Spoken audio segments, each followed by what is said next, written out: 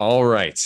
We have hit the time to start our keynote here. So, with that being said, our first talk is going to be from two of my favorite individuals within the Sans Blue Team ecosystem here.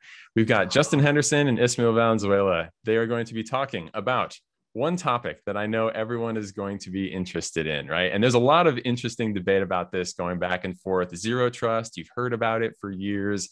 Is it real? Is it something we can do? Is it an academic pipe dream and all that sort of stuff? Real interested to watch this talk myself.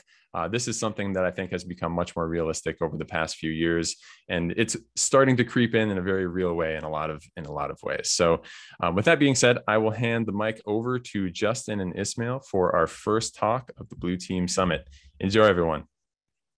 Awesome. I feel like I have to slide out. Boop, boop, boop, boop, boop. And come back in. Okay, all right. Glad to be here, everybody.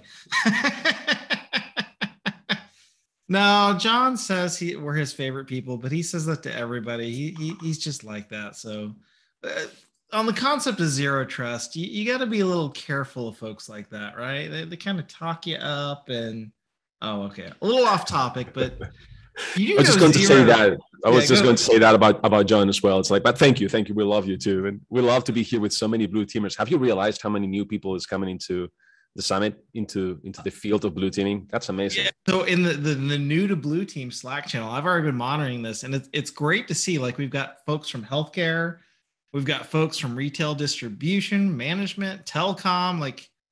There's a lot of folks entering the field. Some of you have 30 years experience that I'm seeing, and some of you are like, I'm not even in the field yet. So this is fantastic. Thank you, everybody, for coming. So well, let's get into the topic, right? Do we have to introduce ourselves? I don't think so, right? I can summarize Justin's bio in you have too many certificates, too many certifications, right? That's it's like Pokemon. You can't have enough, right? You got to catch them all. Yeah, this slide's boring. This is Ismael. Ismael is fantastically awesome. Cares about the industry. We're both involved with SANS in some fashion. Let's just dive in because I know we have. Let's talk about blue teaming and zero trust. And I wanted to recognize and pause here for a second, especially since we have so many new people coming into the field to celebrate the 35 years of blue teaming. All right, so give it a hand to blue teaming. 35 years. This is an awesome book, and it was written in 1986 by Clifford Stoll. If you haven't read this book, highly recommend it, because to me, the best thing about this book is the mindset, right? And we're going to talk about mindset today. We're going to talk about zero trust and how that represents a change, right, in the mindset.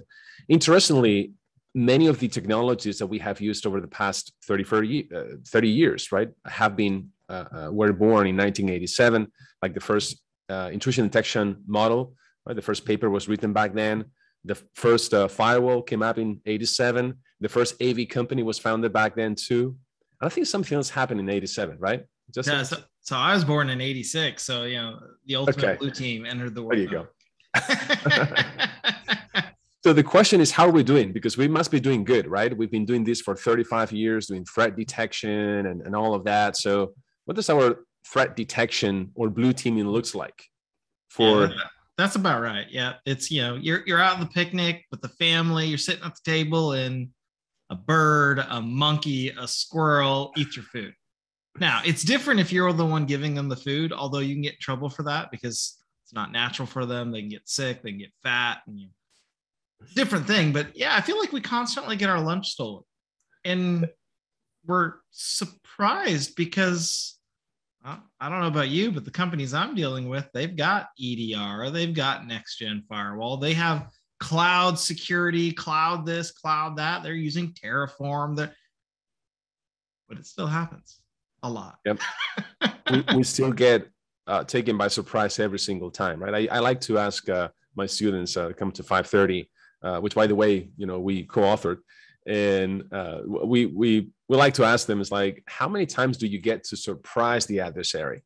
And that's a concept that it is also part of zero trust. We're going to talk about that. So in summary, I think that we're failing because of failed mindset, right? That's what you're saying, Justin. Too much emphasis on the perimeter. The obsession with addressing a problem that is it's a business problem, it's a people's problem with just technology, right? Technology is obviously part of it, but it's not the only thing. Trust but verify. What do we say now, right? We say something like, trust nothing and verify everything? Because you can totally trust nothing. Zero trust is totally 100% achievable everywhere, all the time. We're gonna get back to that. Wait, that's sarcasm, by the way, for those of you who don't know me. Prevention and compliance focus, right? Which is something that if we're not careful, we can bring back with zero trust. We're going to talk about that too. And something that I like to say a lot, which is security is not digital, right? Security is analog, just like time. So answering your challenge there, Justin, I don't think we can achieve 100%, zero trust, but we'll get there. Now, have you had the chance to read some of these documents coming out of the U.S. government? Because there are I have. It's getting a little hard because there's like a new document every day. Like, what was it? Tuesday this week there was the new Office of Budget document, the mandate, and so we've been hearing about zero trust for a while, like years on. Like 2010, I think, is when John Kindervag came out with the concept. And the concepts are really not new. To me, this is me totally speaking off the cuff personally. It's the term zero trust is so catchy. And so now there's this marketing flurry and there's these documents. And to be honest, a lot of the stuff in these documents is actually really good. But there's also stuff that I think is taken out of context, like any good writing. Vendors get a hold of it. They put their spin on it. There's compliance frameworks that are guaranteed coming out right now as of the writing of Tuesday. And it's interesting to see how this is presented for adoption. So I think what we're trying to do here is we're going to try to talk through what looks to be the path that is being pushed for zero trust. Kind of what is it? And then how do you practically implement it? Because even like this document just came out, right? September 7th, 2021, like it just came out. And all of this has to be implemented by 2024, if I remember correctly. Is that right, Ismael? Yep. Yeah, the document, we were just talking about this a couple of days ago because we had this presentation ready, right? And then, all these documents came up. It's like, Justin, we need to talk about this because there are several statements in this document that are very interesting. First of all, the OMB, the Office of Management and Budget, they produced this document, this draft for public comments, and they're saying within 60 days, these agencies, they have to come up with a strategy, with a plan, right? Until, as you said, 2024. And they have to nominate somebody to lead these efforts within 30 days. So it sounds like a bit overwhelming, right? So we wanted to clarify a little bit what you can do, what are the things that maybe you need to, dig a bit further that may or may not make sense. And what you can practically do with all of this, because some of these statements are very, very interesting.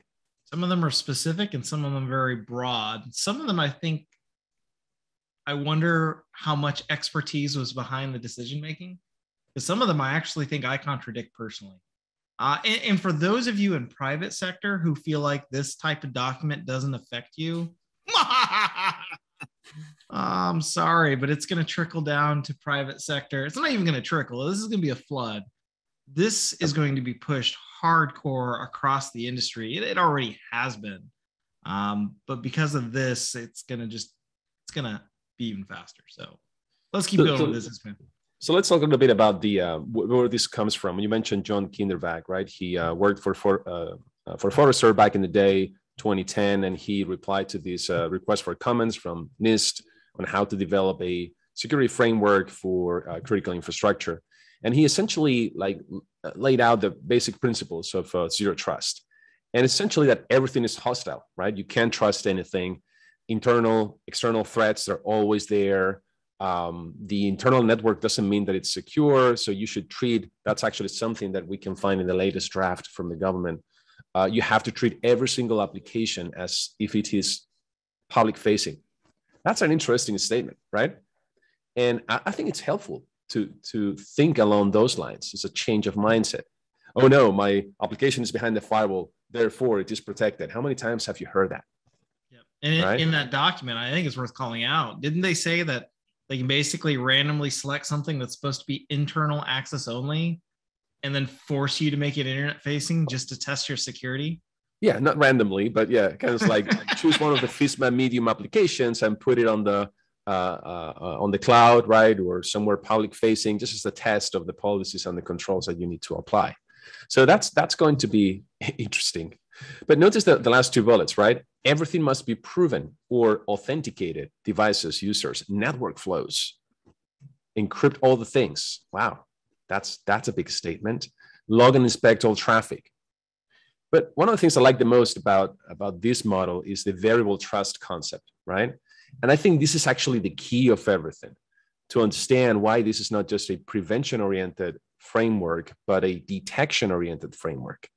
So many of these documents, they miss that point. We'll talk more about that, or they just talk briefly about it. But the key thing about implementing variable trust is that you need to keep track of the behavior, right? So this is just like a credit score system in the US. When I came into the US in 2014, coming from Europe, I was new to all of this, and I quickly learned this is important, right? You made good use of your credit, yeah, goes up. You don't make good use of your credit card, goes down. Or you go cash is king, but that's a different concept. Oh, you gotta tell me more about that, Justin. Yeah. But that's the idea, right? Yeah. So in this concept, by the way, is an extension to zero trust. It's an application of zero trust that I think Ismael and I both truly believe in, because it's where you take technologies that are under your control and you adjust them in an automated, logical flow by putting in, questions and barriers. So in here, this is a completely theoretical example, but you would program this in, say, like a next-gen firewall, identity management, a proxy. So this is stuff you can actually apply, but it's important you understand what we're doing. So if you think about this, it's like, let's say you're trying to access credit card data for your job. What we're saying is, rather than just, are you in the PCI users group, let's actually make this more of a verified authentication flow. You are authenticated, 10 points, yay, right? The device, the computer you're on, also authenticates things like Kerberos, etc. 10 points. It's from a known IP space or geolocation, 10 points. You have 30 points. But what we're saying is, arbitrarily, you need 40 points to access credit card information. You don't have 40 points. Conceptually, I think most of us are just like, access denied. But notice, you can go both ways with this system. You have 30 points, Ismael. I'm sorry, you don't have access, but if you can do some form of multi-factor, I'll give you 20 points. He does it. Smart token, a client certificate, SMS. I know there's issues with that, but you're controlling the logic. He passes that. He now gains access because he has 50 points. He starts accessing sketchy sites and he starts losing points. It goes both ways here. This is not how you can verify things continuously in an automated fashion from a concept, and then we'll apply these to actual technologies. So it sounds like a great concept, right? Let's have a look at a use case or scenario where we can see how this could be used in real world. And again, this is taken out of one of the government documents. This is from DISA, and it talks about two different scenarios. One where the malicious actor is using stolen credentials, right? And it's using its own device. So we can see this one at the bottom right here. And since the device is not authenticated, one of the key points about zero trust is that identity is not just who you are, right? But it's also the device you're using and context, as Justin was explaining. Well, device is not authenticated. There is some sort of a knack, right? So yes, these are technologies that we know of. There's some sort of a knack, network access control, and device is not authorized. So attacker doesn't get any further. But we know that that's not always the case, right? The malicious actor can have users' device and credentials by phishing, for example. The attacker has now access to a device that is authenticated. What's going to happen? Are you going to, block that right away? No, that's the reality, right? You're going to allow that because the user is authorized, the device is authorized. But what are you doing? You're doing segmentation based on tiers, based on roles, based on classification, right? You can take this to the extreme, to the point where it hurts. Microsegmentation can really hurt you. And we're going to talk about some experiences we've had with that, right? But if you have proper segmentation in place at different layers, something we cover in 530, right? Segmentation at layer 2, at layer 3, 4, segmentation in terms of identity, layer 7 segmentation. This could be blocked at that particular point. Or even if that is somehow allowed, imagine that the attacker is still allowed to pivot to that system, since we're watching the behavior of that user. Maybe the user is pulling more data than they usually do. Maybe you can do something like that with network flows, right? And do some detection over there. You're going to do analytics, you're going to do detection, and you're going to find out that there is some strange behavior doesn't correspond to that user. And you're going to dynamically react, apply policies, quarantine, which sounds an awful lot like NAC once again, right, Justin? Mm-hmm. Yep. So, and when you're looking at this, I mean, really, Ismael, aren't we saying that from a zero trust practical implementation, what we're trying to do is layer in multiple sets of technology in a cohesive fashion? Integration, absolutely, where the objective is not just to block the attack and prevent attacks. No, it's to prevent damage, right? And where the damage, well, let me rephrase that, to prevent high damage or high impact by limiting that. So it's all about the time, right? So are you saying that I can't just buy one product though? Well, let's talk about that, right? Can you do all of this with one single product? First of all, is zero trust like 100%, like fully attainable? And what are the tools that we can use for that? So that's what we're going to be doing now. We talked a little bit about the model, but we didn't want to spend all the time on that. Hey, this is, it's a SANS summit at the end of the day, right? So we want to showcase what we can do, what our audience, blue teamers, can do based on the references that we have that have been published in the last few days. For example, under zero trust, we say that all the traffic must be authenticated and encrypted, right? And this encryption end to end.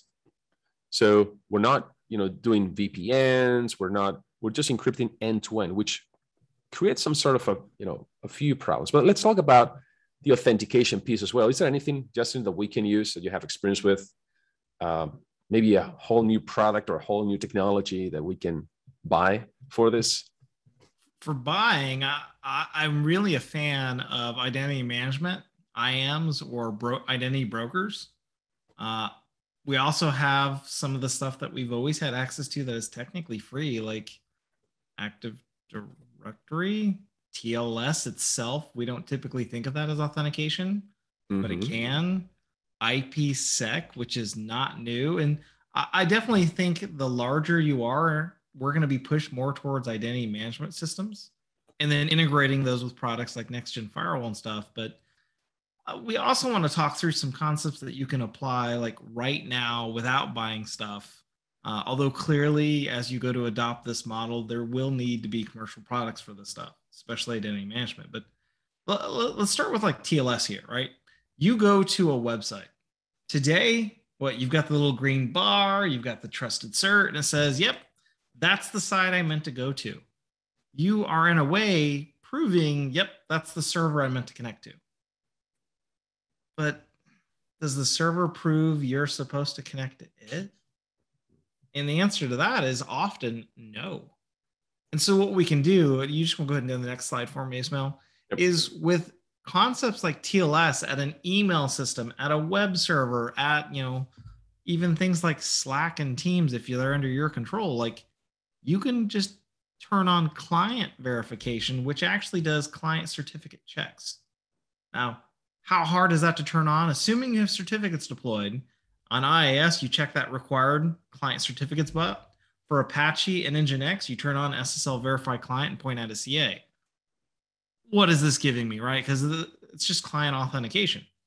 Imagine for a second you took something like a known vulnerable WordPress on a known vulnerable Apache instance, put it out on the internet. Now, if I wanted to attack that, I go find a payload, I point it at the WordPress site, and I exploit it. But that assumes that I can actually connect to it first. Well, with normal TLS, you can connect to it. But with MTLS, mutual TLS, I have to have a client certificate, or I have to find a flaw in TLS, which is few and far between. It can theoretically happen, but it's unlikely, right?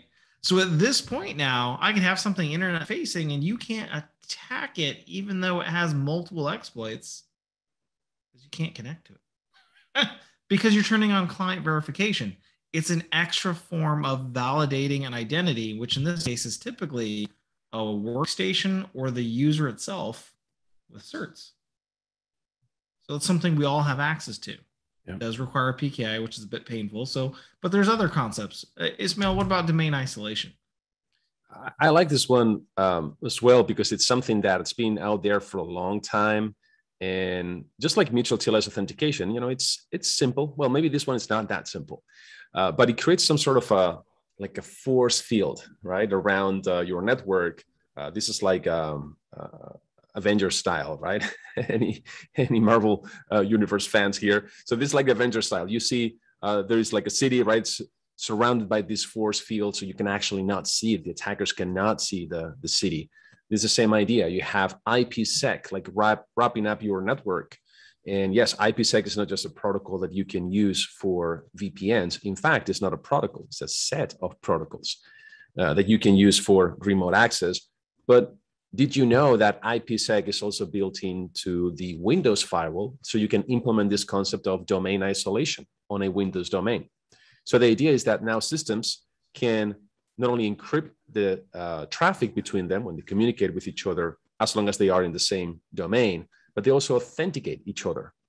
So going back to Justin's example, if you have somebody, a malicious actor on the network that is not authenticated, it's not part of their domain, right? Now they're not going to be able to see any of these systems. So that mitigates that risk of man in the middle, and it lowers the exploitation risk as well.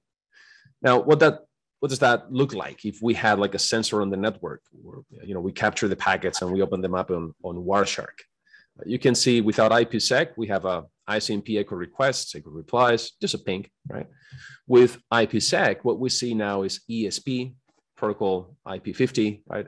Data encapsulated on the network. So we have encryption and we have authentication, which, by the way, it's also what the government is mandating right now, that agencies implement as part of the zero trust strategy, encrypting all the things, including, wait for it, including DNS queries. Now, as predicted by Eric Conrad, right? You probably saw Eric's presentation. If you didn't, you should. Eric's presentation last year at the Blue Team Summit 2020, he was talking about how the industry is going towards that, DNS encrypted queries. And that can be a problem for defenders, because for many years we have been preaching that you have to put the sensors on the network, like Zig sensors, and to obtain visibility of these DNS queries. But now with those queries being encrypted over HTTPS or over TLS, you can obtain that visibility on the network. So where do you have to go for that visibility? The endpoint, right? What do you think about that, Justin? I think this is a very interesting statement. Yeah, there's two things in here that I'm saying. And one, we've got the thing of log and inspect everything, but then we're saying encrypt everything. And these two are very contradictory to each other. And so what I'm seeing, especially in the new paper, is do all of your monitoring at the endpoint. There's heavy push for EDR. There's use of TLS 1.3, and they say do not do SSL inspection. Basically is what they're saying. Don't inspect it, don't open it, which means you're doing all of your monitoring at the endpoint. And while that is theoretically possible, things like DOH, that's still hard to do depending on the application calling it. And what if there's a rootkit on the endpoint? The endpoint's now lying to you. Well, historically, what did we do? We would correlate that with another data source, often at the network. So what I'm starting to see is this push towards trusting endpoints explicitly. I don't know if I agree with that. Plus, which is easier to monitor? A few network sensors that can see lots of things versus tens of thousands, hundreds of thousands of endpoints. One's hard to manage and one is still hard, but it's a lot easier than the other. And so now what I'm going to start seeing is like DOH. You might want to roll your own DOH, DOT servers, DNS over HTTPS, DNS over TLS, if you're not familiar with what those are, so that you can basically proxy requests so you can see DNS requests again. We've been doing it with HTTP forever. We've been doing it with SMTP. Well, now we still need our DNS. I've caught so many infections, breaches, etc., with DNS. You can't just magically take that away from me. I mean, you can try, but we're going to fight. In fact, it's one of the recommendations in another document that was just released this week that talks about what you need to log, right? And passive DNS, it's a very important type of log for defenders. So as you can see, that's why I say, Justin, that I don't think that zero trust is fully attainable. Definitely, you can do less implicit trust, but at some point you take trust away from something and you put it onto something else, right? So it's important to see the full picture. Otherwise, we might be just like, creating new problems in this way.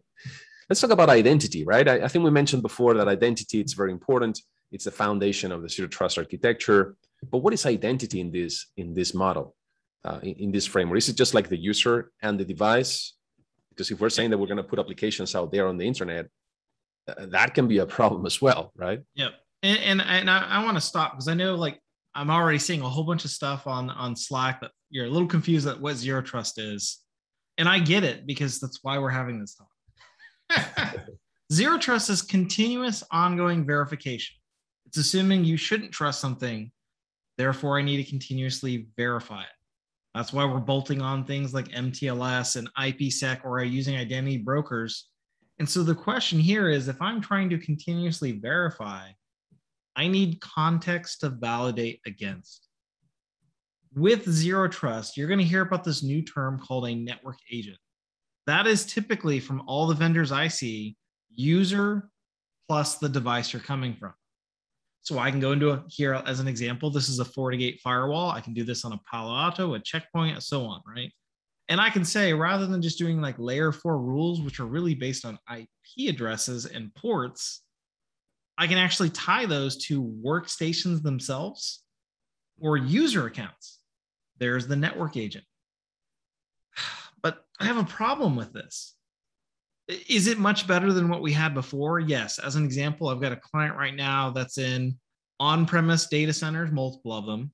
They're in AWS, multiple tenants. They're in Azure, and doing rules based on IP addresses doesn't scale. But doing rules based on users and workstation network agent flows, wow, that's a lot more smooth of a transition. But it's not enough. And so what I'm hearing is people are reading into zero trust, network agent, identity, that's the new perimeter.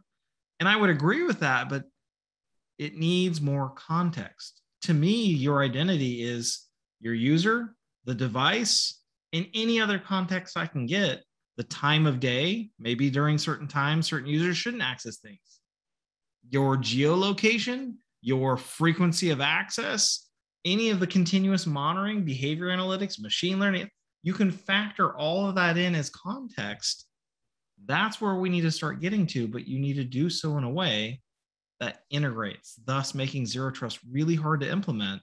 This is more of a simplified answer of user plus device and a firewall. That's one way of trying to approach this.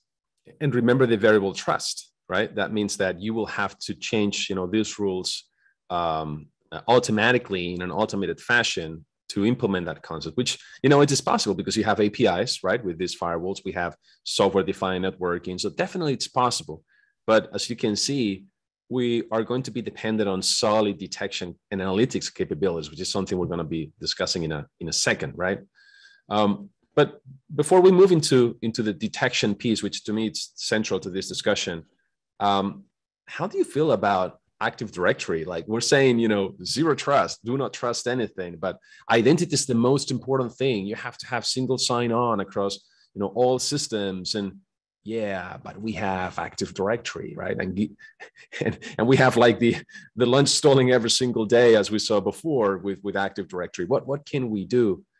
I threw a couple of things in there. I like one of the statements that I see in these documents. It says something like, you should see your applications as the attackers see them. This is something I say a lot. I think red, act blue, right? You're going to see, if you come to 5:30, you're going to see that a lot. a way to do that would be to use the tools that attackers use, right? To see what's the fastest path towards domain admin, towards getting access to your entire domain. Bloodhound is a tool that can do that.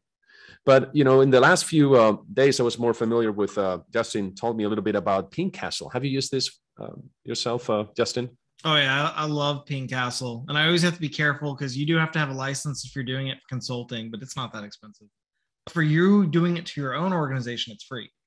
And it's fantastic. I almost consider it like a vulnerability scanner for Active Directory, because it's going to let you know, like, literally, like, this was 3 months ago. I was looking at an organization. We were running Bloodhound and Ping Castle.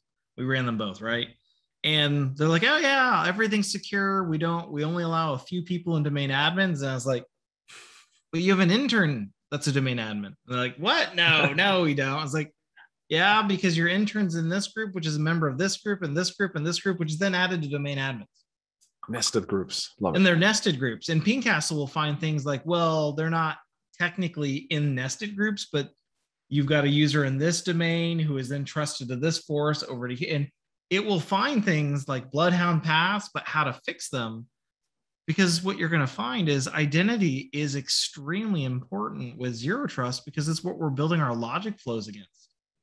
But that means it's even more important than ever that you actually evaluate it. Like Bloodhound maps out like path of least resistance to gaining access to something. We say domain admins, but really what happens if a doctor has access to all patient records? Who can get access to being a member of the doctor's group then? Because I guarantee you it'll be things other than just doctors sometimes. Ping Castle will find flaws in Active Directory implementations that maybe it's just because you started as Windows NT and you've DC promoed and forced upgraded over the years, but that left remnants behind that you didn't know about that can be used against you. So we need to clean this up, and we've got to have a strong, solid identity management and be careful with single sign-on. Active Directory single sign-on. That means once you're logged in, you often have an access token and it's not revalidated unless you force it to be. And so this goes back to where Ismael said, we need to start thinking at the application level. If someone has not been active in the application for so long, should someone be able to just immediately pick up the session? Depending on how critical the data is, you might want to re-authenticate them rather than just letting them refresh a token. Is it inconvenient? Oh yeah. But that could stop. Like maybe malware runs after hours because your token's still on the box. Windows is notorious for those tokens not being cleared until things like a reboot. So that's all very interesting, Justin, but looks like you're talking a lot about protection, right? We're talking a lot about protection at the end of the day. And, I spent some time this week, like going through different marketing material, vendors material about zero trust. And I have to say, most of this material is talking about protection, right? But is that what this is about? Well, we said that variable trust, and I can see some of the messages on Slack, people saying, we love this concept, right? Variable trust. I agree, it's fantastic. But that relies on automated responses. And anybody that has worked in a SOC knows that you got to be careful with that, right? With automated responses, you can break things. So that depends a lot on having solid detection, correlation, and analytics. And for that, the first question sometimes is, what type of logs do we need? And I know somebody that has a class on logging and SIEM. What's his name? I think somebody born in 1986, right? Yep. This is one of the things that I love the most is logging inspection. I don't want to go too far down that because I'm not here to self-promote, but logging to me is a key aspect of when you get the right data, well, then you can start to do things like the variable trust concept. How do I know Ismael's being sketchy? I have data that helps me see it. He's going to websites we've never seen before, whether they're newly created or not. He's accessing social media. He's uploading certain types of file extensions. He's launching macros. These are all like, he's doing multiple flow connections when historically he hasn't, whether it's behavior analytics, whatever. Those are all data that gives me context and informs me. which I then can use to better implement protection controls. How about this? What internal assets access other internal assets? You have hundreds of subnets. Well, if you have the right data, you could say, well, for the last year, this subnet is only ever connected to these subnets. Now I can put prevention controls in using that data. But it's interesting because a lot of the zero trust stuff you're going to see is basically preventative or control-based implementations. Now, we still say log and inspect all things. First of all, don't log everything. Please don't do that. Please don't. Stop. Log what matters.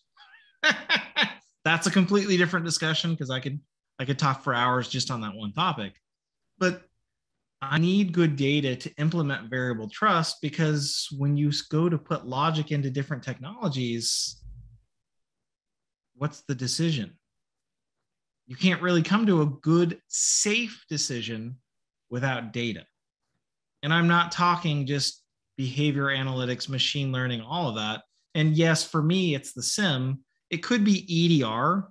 To be honest, EDR doesn't replace SIM. SIM does not replace EDR. So to me, it's somewhere you have a repository of data, multiple data sources, and you're interconnecting them together so that you can run reports, make that informed decision. And to me, that's a SIM. SIM today is still something we very much need. For some of you are like, well, what about XDR? Whap! Okay, sorry, moving on. Because think about it like this. If I go up to Ismael and say, hey, Ismael, tell me about Google. Well, it's a website. You just went there. Okay, no. It's google.com. It's hosted on these IP spaces. It's registered to this entity as an ASN. I did find it interesting. ASNs are now part of some of these discussions too. It's a top 1 million frequently accessed site. It has an NLP frequency score of 18.277. And a solution should spit out all this information, which gives you more context for false positive reduction and tuning, for investigating from a threat hunting perspective, and more variable trust concepts. You want this type of technology. Something that I have found with these documents, Justin, as well, is that they, as they usually do, right? They tell you what you need to do, even with define what logging or what logs matter, what logging you want to have. These documents give you now a list of, hey, start with this, right? You need to have this. You need to have the timestamps in this format. You need to have passive DNS. You need to have, and for how long you got to retain it. But it doesn't necessarily tell you how to do things. And just as an example, I extracted this paragraph from the document that, to me, it says so much in just a few words. Talking about automated responses, it says, for you to be able to do this with a mostly hands-off approach, automated, false positives and false negatives must be low. Wow. Yeah. So we've been doing this for 35 years, right? How good are we at having low false positives and low false negatives? And that brings me a lot of questions. Actually, isn't that a contradiction? And something I usually like to explain is when you're looking for a real-time detection tool or a technology, you want this to be low false positives, right? I mean, you don't want to be flooded with false positives, and especially if you want to react automatically to implement variable trust, to quarantine, to isolate, to block a user. But inevitably, if you want to have low false positives, what are you going to have? I mean, even if you want to use machine learning and AI and all of that, which a lot of this, it's still sprinkled with a lot of signatures and rules, and because machine learning models can throw a lot of false positives. What are you going to have? Inevitably, you're going to have high false negatives. So that's why blue teams know that you need to be doing threat hunting to have low false negatives, right? You don't care about the false positives with that. You just want to find those things that your detection mechanisms haven't found, because otherwise they will be too noisy. And that's going to be always a constant, battle between these two things. Detection and protection is not the same as threat hunting, and you need all of these different things. So I think one of the biggest challenges that everybody's going to have to implement zero trust is to have that solid detection in order to implement variable trust and to implement automated reactions. So in the past, we have been talking a lot about how to prioritize these detections in the same way we talked about prioritizing logs, right? What do you want to focus on? What's important for you? Well, threat modeling helps you to do that. And in the past presentations over the last couple of years, I talked a lot about how to do that with MITRE ATT&CK matrix. Today, I want to just touch briefly on a concept that it will be based on what I have seen on the agenda. Other speakers will talk more about how to implement things like this. But, coming from Spain, I'm a big soccer fan. We call it football over there because you play with the foot, right? But I like how this coach, Guardiola, right, big fan of his work, how he analyzes these games. And there is actually a network science behind all of these. And if you want to learn more, just check these references. But essentially what he says is that in order to come up with a solid defensive strategy, he analyzes the opponent, how they move, right? How they triangulate. And you can automate a lot of this and come up with a defensive model for this. Now, how do we blue teamers do this? I want to show you something cool. This is something I have done myself with my team and my day job.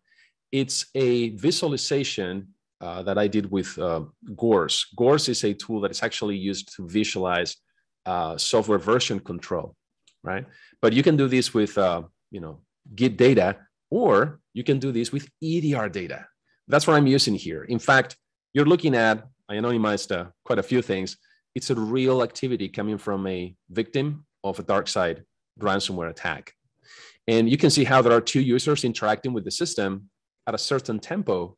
But now, at some point, in the next few seconds, there's going to be a third user, which is actually the attacker that has stolen some credentials on the network, that is going to interact with the file system, the network, and jump across boxes. See that one? Look at all the artifacts that are being created. It's a really great way of visualizing like how the attack is happening, what attackers are doing. What you see right there is the command and control, right? The beaconing, the source port incrementing by one, all that cool stuff. Now, it's exactly the same thing as looking at a log, but sounds much cooler, right? To do it like this. Now, what's the science behind this?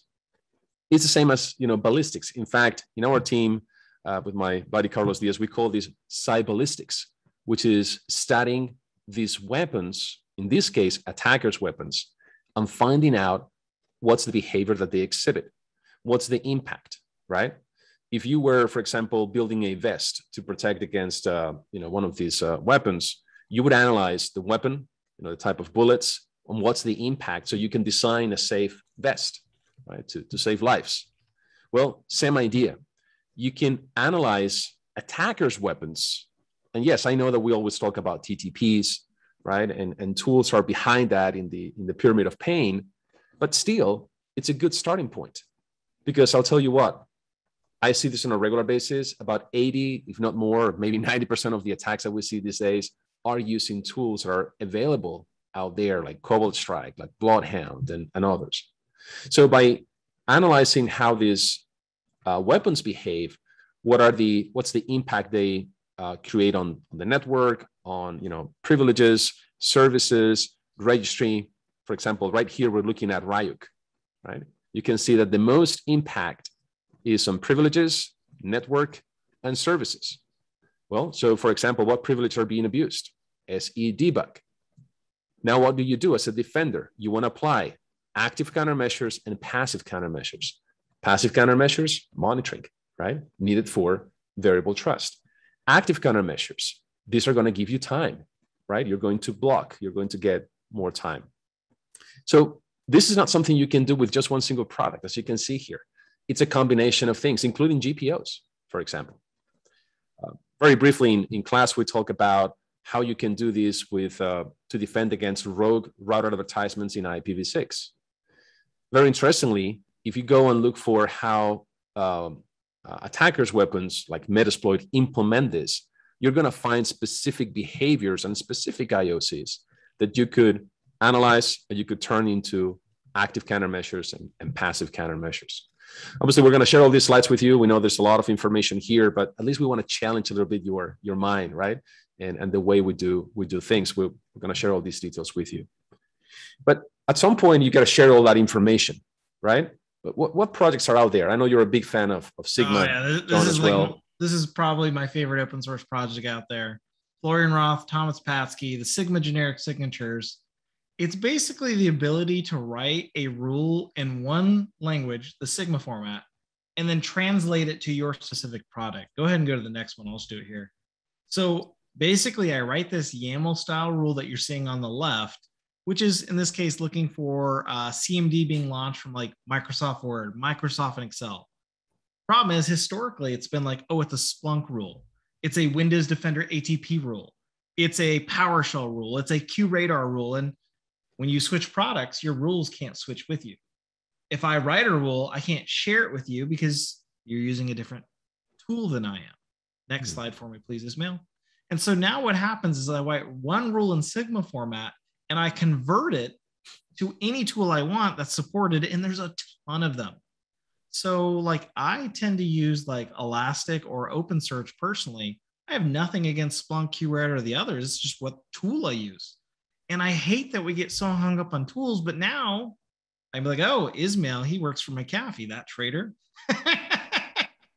Here's a Sigma rule. He can use the rule. He has something and he translates it back into Sigma for me. And now I can use it in. Now I'm not locked into a vendor, and we can start sharing. Like the Sigma rule repository by default has about 600 rules. They're awesome. And so now we can start having shared rule sets. It's super powerful. You're not reinventing the wheel. You're not starting from scratch. Go ahead.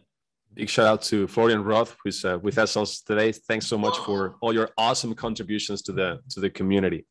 And finally, we said before that one of the big mistakes that we typically make is thinking that security is digital, right? Security is not 0 or 1. It's analog. It's just like time. And if you think about the philosophy behind Zero Trust, it's about extending the protection time, right? In the same way that a physical, door or a wall doesn't stop an adversary, it's just like giving you time.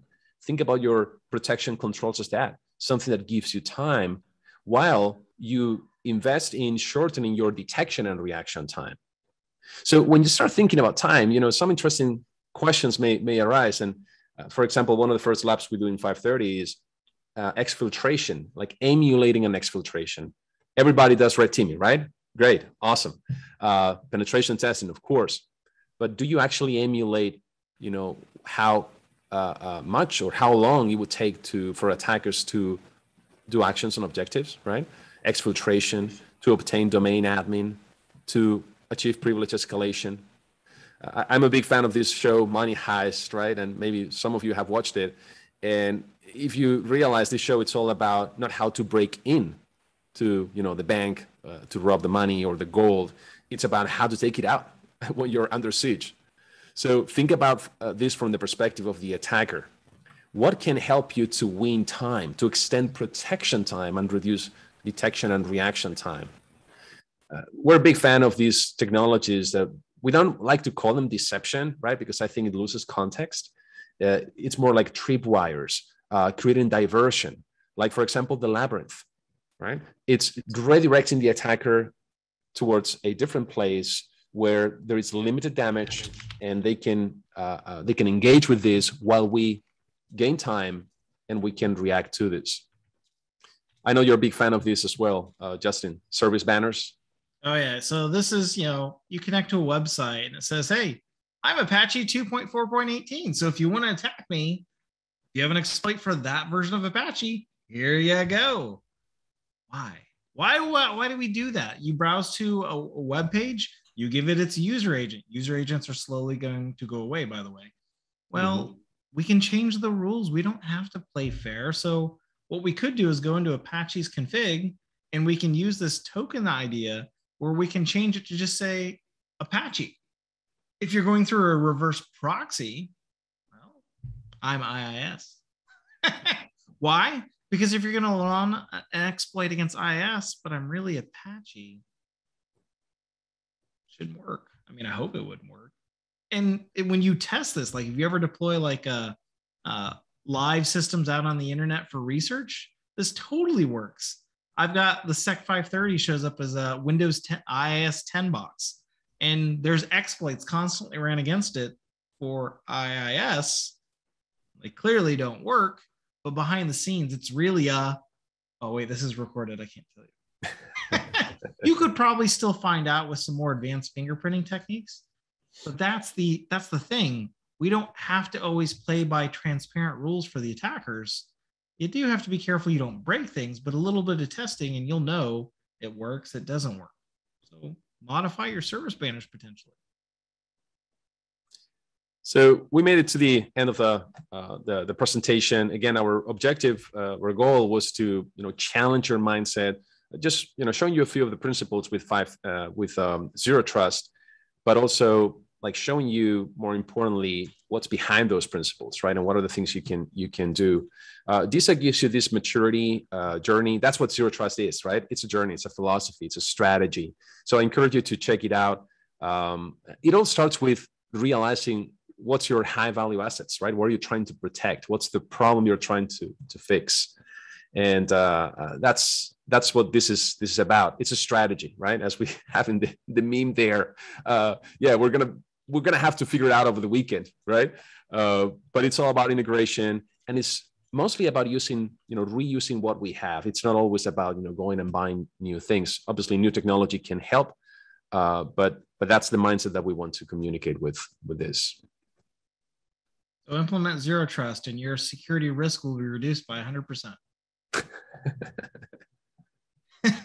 And your sales will go up by 100% too. You can't hold me to any of this. I did notice there's tons and tons of questions. Normally, when we do presentations, we pick a topic and we drill down very deep. We didn't do that for this. And that's because zero trust isn't that. Zero trust is many things broadly focused, and then there's drill downs from each of those.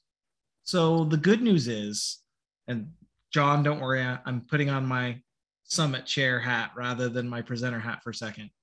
The good news is there are so many talks that actually extend what Ismael and I are talking about and cover it more deep. Like Mark's getting ready to come up here with Grace and go through more modern authentication and identity management, how to lock some of that down. We've got talks about blue team, like code as infrastructure, right? We've got all this stuff coming up that will start to drill down through this much more. So I'm excited, even like the threat sightings with AC3, and we got a good lineup. So John, over to you.